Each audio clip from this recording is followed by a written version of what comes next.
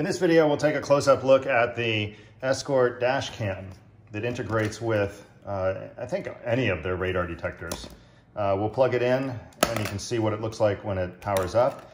That's it for this video, just a close-up look. So I have it paired with the Escort IXC, and the way it attaches is just with this arm. You do have to replace this screw that goes through. They give you a longer one. You've got a washer in there that helps it with some friction, and then of course you just use the same nut on the end here, and then this little arm comes with the camera and attaches like so.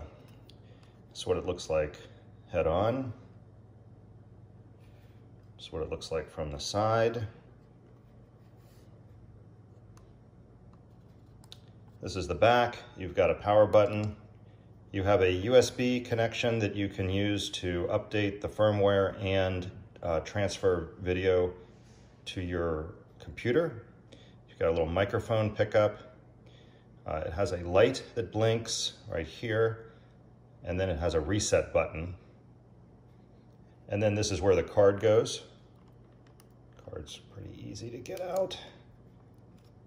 Just takes a little micro USB, and it'll continuously record. You never have to change that. You can also hook this up to your phone via Wi-Fi and download the videos. I've done that a couple times. And then it comes with this little tiny cord that connects the camera to the radar detector to give it power. Here's a speaker on the bottom.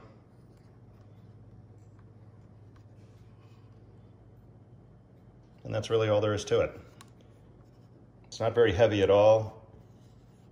It doesn't impact the performance of the suction cup.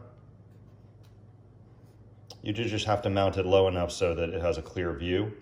And if you have one of those windshields that has the painted dots around the mirror, you just have to avoid that or get it down low enough.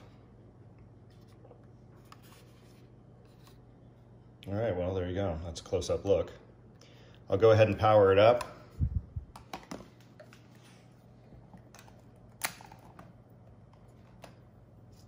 It's very uneventful.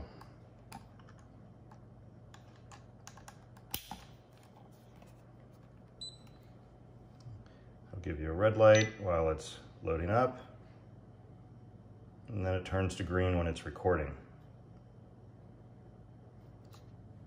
Power it off.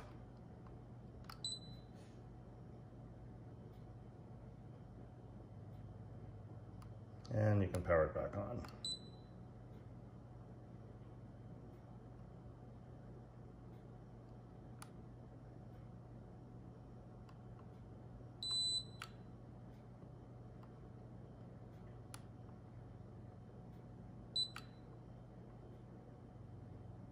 I guess you push it and hold it to power it off.